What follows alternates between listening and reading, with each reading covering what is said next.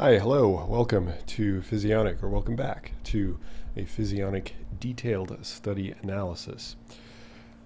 Today we're going to be going over it's going to be a pretty short, detailed study analysis, mainly because there's only going to be I guess two pieces of data that I'm going to be showing you, but they're all going to be on one slide. So it should be relatively simple and straightforward to get through.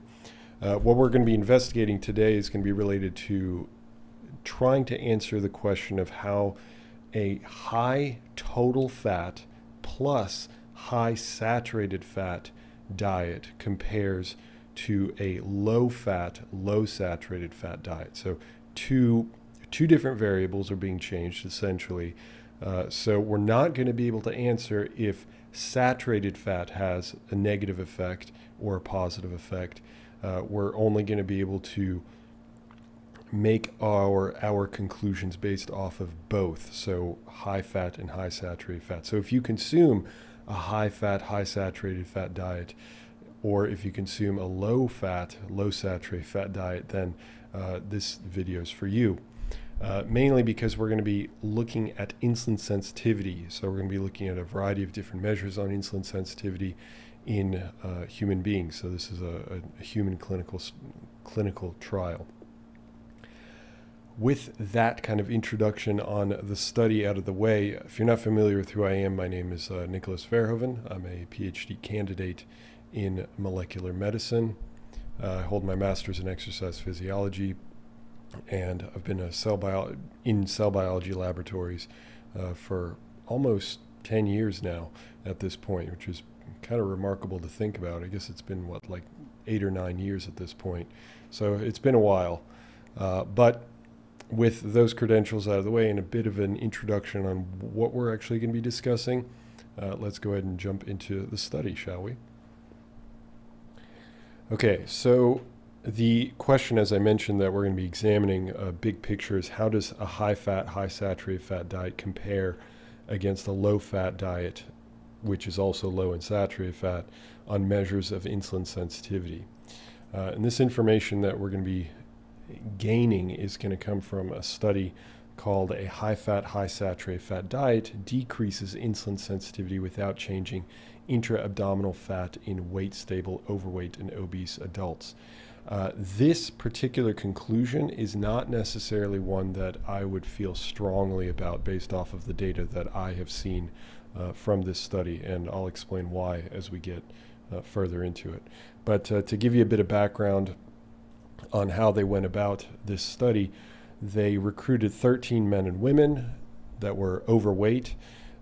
Their mean age, or their average age, was 36 years. And they did this study pretty well. I really liked how they designed it, and I'll explain exactly why. So they had a control diet, they had a low-fat diet, obviously, and they had a high-fat diet. They put all 13, this is a crossover design experiment, so meaning that everyone that's on the low-fat diet, so if they get randomized or put into the low-fat diet, they will eventually also experience the high-fat diet. So the comparisons are against themselves. So the comparison is each person on the low-fat diet versus themselves on the high-fat diet. But the way that they constructed it, so that's one benefit. It's crossover design, really cool to see that, so you can compare against yourself. But the other aspect is that they employed a control diet to start out. So kind of a baseline diet to make sure that everybody's on the same page in terms of how their physiology is working based off of a particular diet. So they were given a control diet which consisted of 35% fat, 12% of which was saturated fat, 47% carbohydrates, and 18% protein. And they ended up clamping protein levels across all three diets. So they were on this control diet for 10 days to get them all on the same page. And then from there, they were randomized into the low-fat diet or the high-fat diet. So ultimately, this led to people on the low-fat diet consuming at 20% fat, which is pretty low, 8% saturated, which is definitely low, and 62% carbohydrates. Obviously, they had to make up for that lack of fat by increasing carbohydrate consumption. And then, like I said, they clamped protein.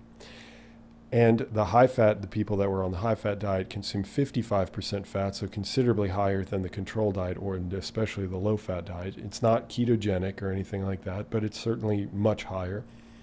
And 25% saturated fat. And this is really interesting to me because a lot of studies, they use like 17% saturated fat. Some studies show some differences with 17%. Some studies don't.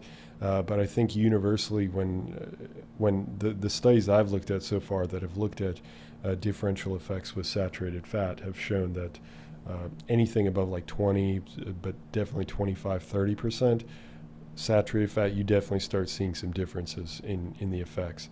So it's cool that they had a pretty high increase in saturated fat, which goes in line with the high fat, high saturated fat aspect of this diet. Then, of course, they had to reduce their carbohydrates to 27% and then 18% protein. So if they were put on, let's say, it doesn't matter, I just put these in line, but it could have been the high fat first and then low fat afterwards. But they were on the low fat diet for 4 weeks. Then they had a wash-up period where they returned home, just ate how they normally eat, and then they would come back into the laboratory and were instructed with the instruction of dietitians and whatnot, and told like how to eat, what to eat, and things like that, to consume the control diet again for the 10 days to bring them back down to a baseline across the board. And then and then they were put on the opposite diet, so the high fat diet in this situation, for another 4 weeks. Obviously, there's always critiques, right? Like you can always say that, oh, they should have been on each diet for longer. And I think in this situation, maybe that is the case. But in terms of the positives, everything was weight maintained. So dietitians would check their weight continuously, I think a few times a week, to make sure that they were maintaining their weight. So they were eucaloric in terms of everybody was maintaining their caloric intake. Now, in terms of what made up this saturated fat, I know a lot of people like to ask me, okay, well, what kind of saturated fat was it? It was from butter, so which makes up from butter, that's like 30%, something like that, from palmitate, which is the fat that I've been focused on so far in my investigations, but certainly I'll be looking at others like stearate as well, which stearate is also part of this butter-induced saturated fat composition, but also short-chain fatty acids, which are much smaller fats, like butyrate, for example. But ultimately, in big picture, just know that this is the high fat, high total fat plus high saturated fat versus low fat, low saturated fat. It isn't as much of a delta, as much of a decrease from 12% saturated fat to 8% compared to 12% to 25%. So that may play a factor, but ultimately there's only so many variables that you can change at once in one study.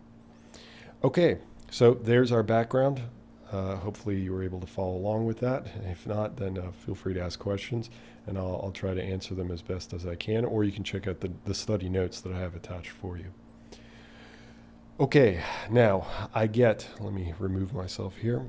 I get that this looks overwhelming. Don't worry, it's not. Well, not that I want to invalidate how you feel. Yeah, let me just say that it's going to be really simple to walk through, and I'm going to walk you through it. So this data was actually shown in the paper before this data, but ultimately, even though the paper came out in 2010, I want to say, which is pretty recent to this recording, I mean, just within the last 12 years, I hated these graphs. I absolutely despised them. I was stunned at how poorly they decided to create these graphs, because they're just so confusing. I mean, they're easy to read in terms of just on the face of it, but like trying to distinguish which one is one condition compared to another condition was really difficult. So I ended up relying more on the table, which actually gives you the values which fit into this scenario right here. So we'll get to this, but for now, let me explain the table. So we've got our individuals for each condition according to their measures, and we've got their low fat. So we've got the low fat diet and that versus like the high fat diet. And we've got our control. So before they were on their respective diet, so on the low fat diet or the high fat diet, and then after the 4 weeks of being on the low fat or the high fat diet. And this is the overall change between, so if we just focus on this quadrant right here, we're focusing on low fat diet. So the difference between the control diet, the measures in the control diet versus the measures in the low fat diet after 4 weeks. And this is the change comparing these two. The same thing applies for the high fat diet. And then they show the difference, the comparison between the low fat diet and the high fat diet. So essentially this change versus this change. So this is a within treatments comparison. So within a particular treatment, so right, low fat diet compared to control. And then the comparison of the low fat versus the high fat is called the between treatments condition. Now, ultimately, just all you need to know is that we're comparing two different things. We're comparing each diet versus the control, and then each diet against each other, okay? And I've denoted here where there are actual changes. So I'm going to walk you through some of these. So like fasting glucose was not different with the low-fat diet or with the high-fat diet. Plasma insulin or fasting insulin was also not different according to this data for the low fat or the high fat. But here's where we start getting some differences, and these two actually correspond to these measures right here. So RD is a glucose disposal. So you have a certain amount of blood sugar that's found in your system, and they're measuring at a low insulin concentration how much blood sugar is removed from the bloodstream into the tissues. So that's what this RD low implies. And that's what we find here, right? So we've got our low fat diet. This is the RD low, and this is the RD low for the high fat diet. And what we're measuring, what we're showing, and this is not evident at all, and this is why I really hated this, is the shift in this RD or the glucose disposal with each diet. So clearly with this, the lines are overlapping, so there's no shift, there's no change. And if we look here, the low-fat diet, what we find that there's no change. Sure, you can look at these numbers and say, okay, 1.77 compared to 1.84, clearly there's a change, but statistically speaking, there's no change. So what we do here is compare the average right here, so 1.77 versus 1.84, and if it has a 1 attributed to it, that means that there is a difference versus the control. So this would be different against this. But there is no 1, so there's no statistical difference. On the other hand, if we look at the high-fat diet, we do see that there's a difference. So there's a 1. So yes, this decrease from 1.99 to 1.56 is enough of a difference to show that there's a difference between these two. But beyond that, the 2 is versus the other diet. So this is a comparison against the low-fat diet, and we see that there's also a difference between those two. So within treatments and between treatments, there is a difference with the high-fat diet. And we see that reflected in a shift in the RD at the low value, but also at the high value. So if we look at the high value, 5.48 to 5.64, even though you can see that the numbers are different, statistically speaking, there is no difference. So mathematically, there is no difference. However, again, if we focus in on this RD high, so again, these are measures up here with high insulin. When insulin levels are higher, do we see similar disposal of glucose or blood sugar levels? And we find that with the high-fat diet, there is a shift, just like with the low insulin condition, with the high insulin condition. So you're increasing insulin levels here. This is blood glucose levels being sequestered or taken up by the tissues.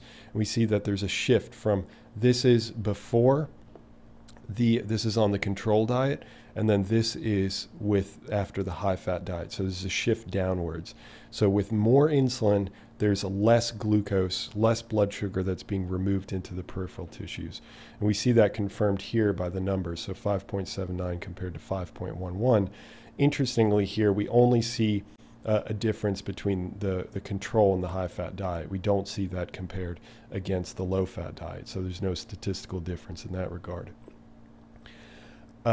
Here we've got other measures of insulin response, so the acute, so a kind of a quick snapshot of an insulin response, acute insulin response. There's no difference. Again, you see these differences. You see the numbers change, but statistically speaking, there's no difference. And kg is another way of looking at this glucose disposal. So kg is the glucose kinetics, I think. Yeah, I'm pretty sure that's right. Glucose kinetics, and here we see that the disposal rate is increased. So the ability for the cells to take up glucose is increased from 1.82 to 2.33% per minute. And again, here we see that there's a statistical difference between the two. However, we don't see that when we compare the high-fat diet versus the control. But ultimately, there's still a difference. And then we've got a bunch of other measures for insulin sensitivity. None of these end up changing for high-fat or for the low-fat diet. But if we look at liver fat percentage, we see that there is a decrease in liver fat just compared to the control. However, we don't see that if we compare the low fat versus high fat, so no difference there. And then I wanted to point out this non-difference. This is intra-abdominal fat, so this is the fat, the visceral fat that's found around your organs. And here we see that there's no difference, again, for either one of these conditions. Again, this one looks like it's decreasing, this one looks like it's increasing, but no difference.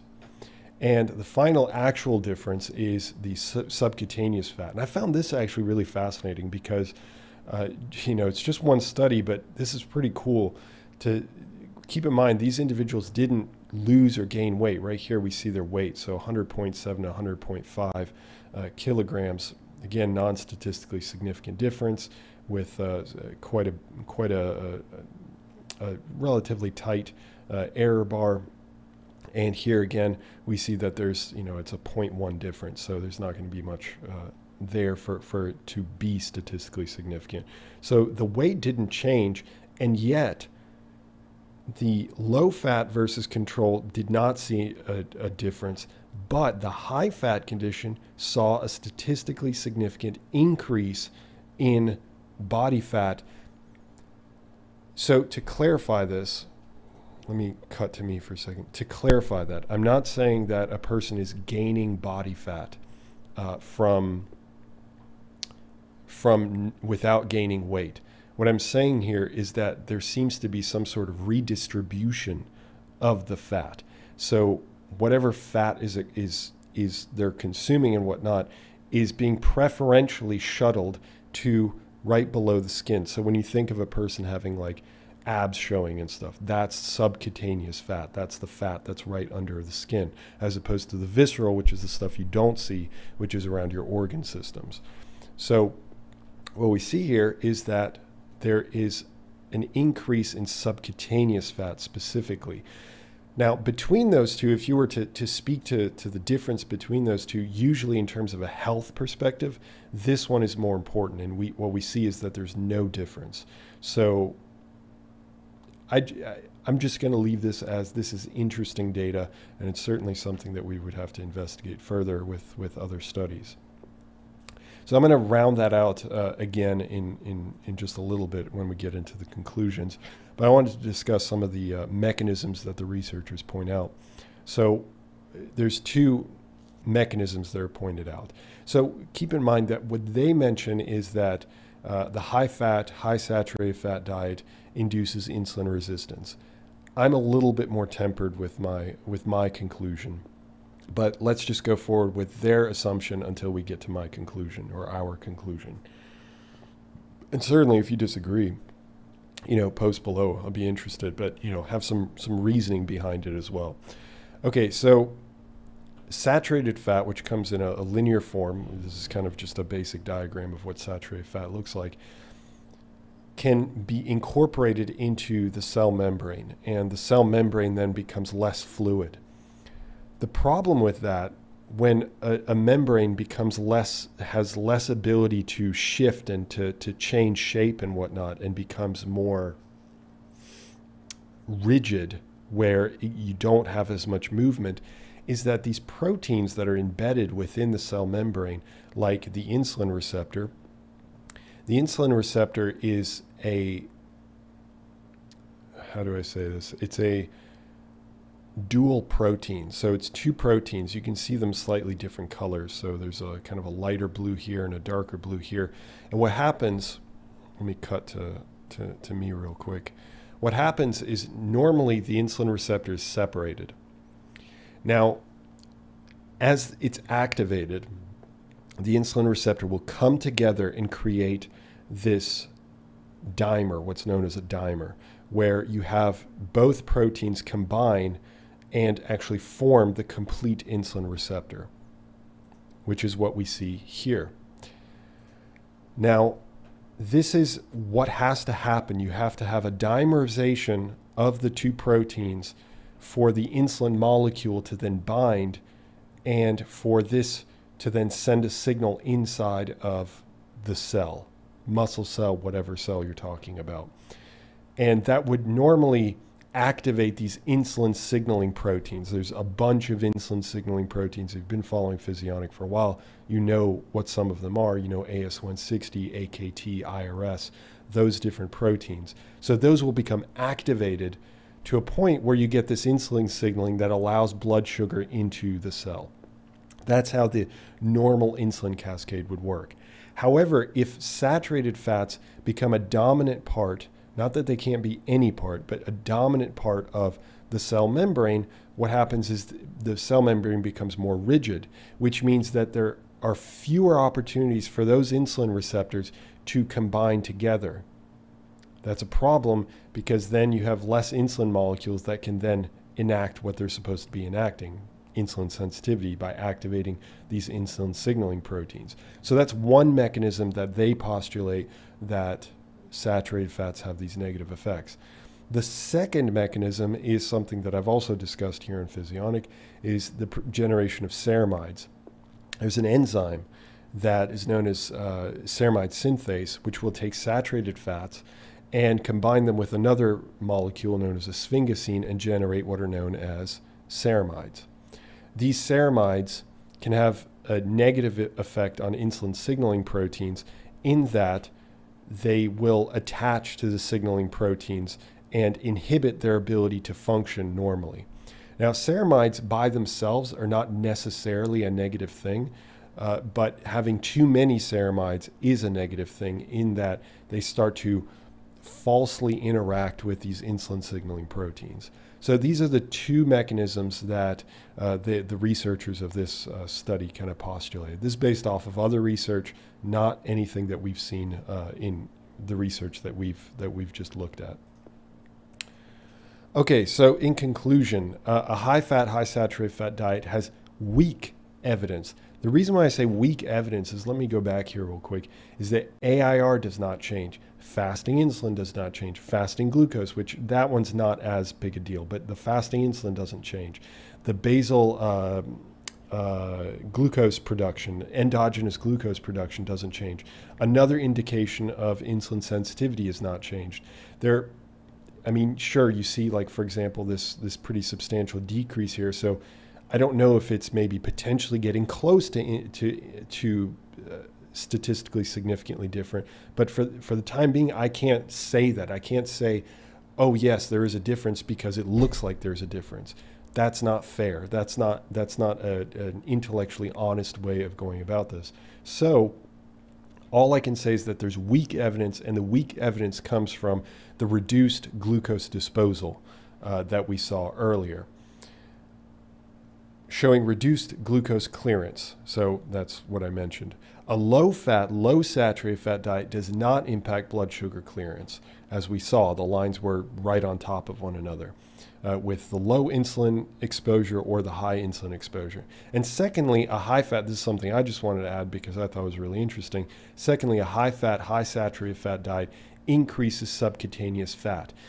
And let me be very clear here.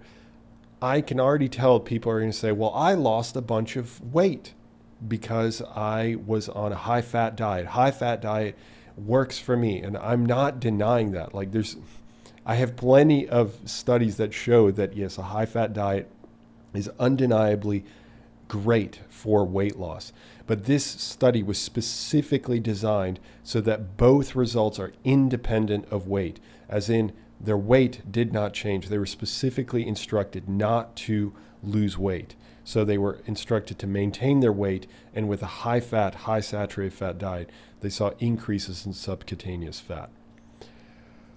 Okay, hopefully that made some sense. If you'd like some, this is not an indication of saturated fat specifically, because as I mentioned at the beginning of this video, that if you have an increase in total fat and an increase in saturated fat, you can't then blame saturated fat specifically because we don't know.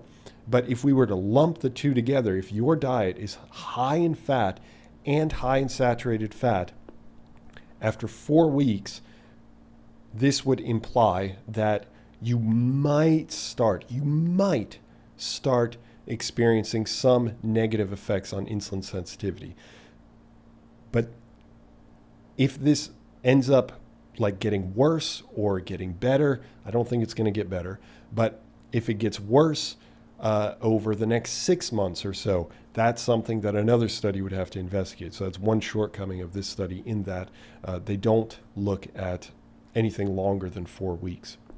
But if you're a person who consumes a low fat with low saturated fat, not to say low fat just in general, or low saturated fat in general, but both in combination, then that would imply that you probably don't have to worry about your insulin sensitivity. Again, in the context that you're not gaining weight. That is important as well. So if you're gaining weight, all bets are off. That can change the whole dynamic of what we just went over.